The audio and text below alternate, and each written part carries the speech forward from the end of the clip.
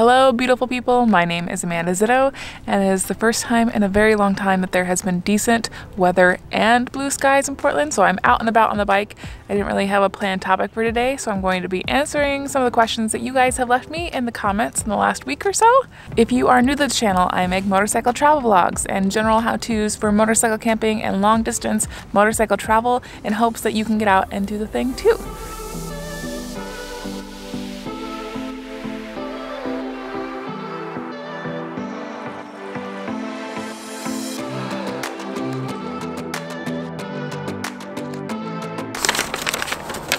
My first question from Mark McGuire: you have gone from anonymity of the pilgrimage to a YouTube celeb. Wouldn't say that. Which do you prefer when on a trip? Meaning, can it sometimes be time consuming if people recognize you when you are trying to get where you are going or trying to get miles in? I don't actually get recognized that much on the road. Most of the time when I do get recognized, it's at motorcycling events, or a handful of times there have been people who come into my new job and recognize me, which has been awesome. Even when people do recognize me, it's always a positive experience. I always come away from it like feeling super happy and just stoked about the whole thing. So never feel shy or weird. If you see me, come say hi. I love it. It's exciting. As far as like trying to get where I'm going and trying to make miles, like that's like one of the easiest things to do. If I don't want to talk to people, I don't take my helmet off, and normally people get the hint. And even the handful of times where I've had people come up to me, even when I do have my helmet on, all I have to do is like go like this or something, like I can't hear you, and they kind of get the gist and they leave me alone. But that doesn't happen a whole lot. Most of the time I'm kind of glad to talk to somebody for like a minute because it could be the first time that I've opened my mouth that day.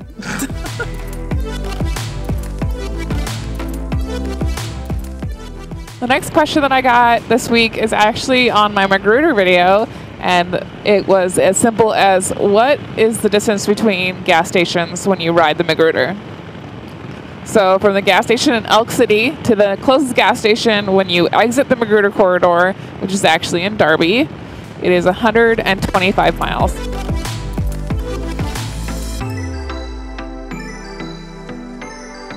Hippodrones asked if I was a vegetarian. I am not. I do tend to eat more veggie-based food when I'm on the road. The reason I eat mostly veggies when I'm at camp is because I'm lazy and I don't like to store and clean up after cooking raw meat. It's like a whole nother step, and I'm always worried that I didn't do a thorough enough job, so I just avoid it in general.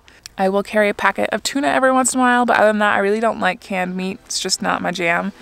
But I do like summer sausage, but summer sausage can be quite expensive.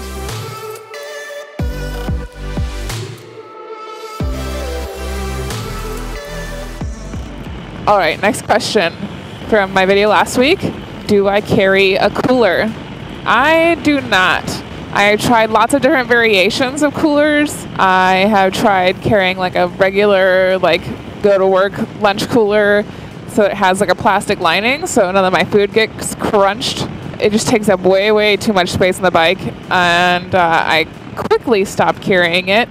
Then I found like this roll top soft side cooler at Target, which I used for quite a while actually. Partially because it was also waterproof, so I could put other things in it when I wasn't using it to keep food in. Eventually I stopped carrying that too because I really wasn't ever using it for food. Anyway, long story short, no, I do not carry a cooler.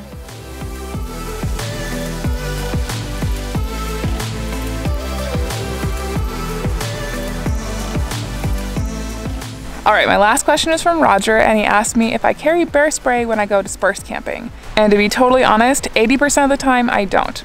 Partially because a lot of the camping that I do is in Oregon and Washington, and most of the bear activity that they experience is actually from black bears, and they are way more scared of you than you are of them.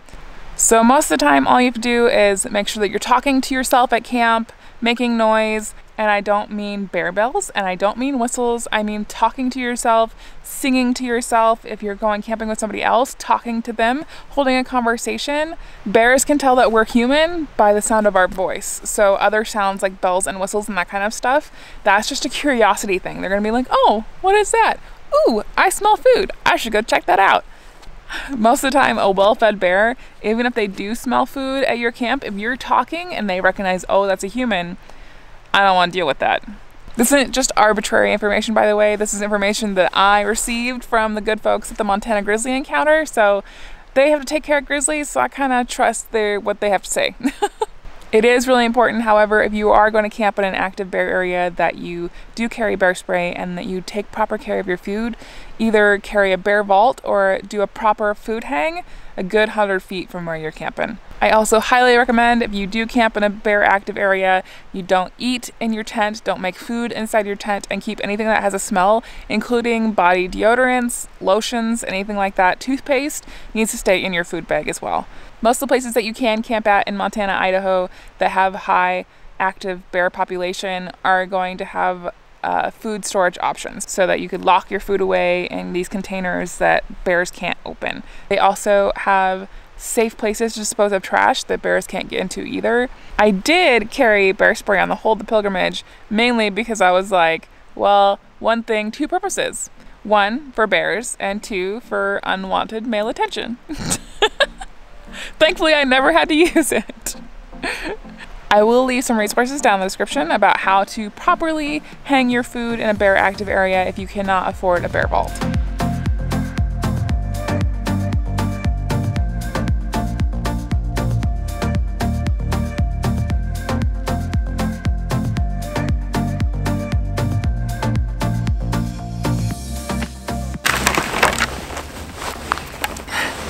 Okay, the sun is going down. I hope you guys enjoyed this video. If you did, make sure you hit that like and subscribe button. If you like this content and would like to support this channel for as little as $1 a month, you can get early access to videos like these over on my Patreon.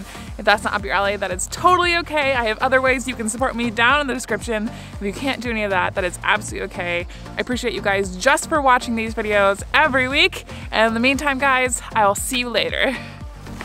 Question for the end screen crew, because now I'm curious, do you carry a cooler?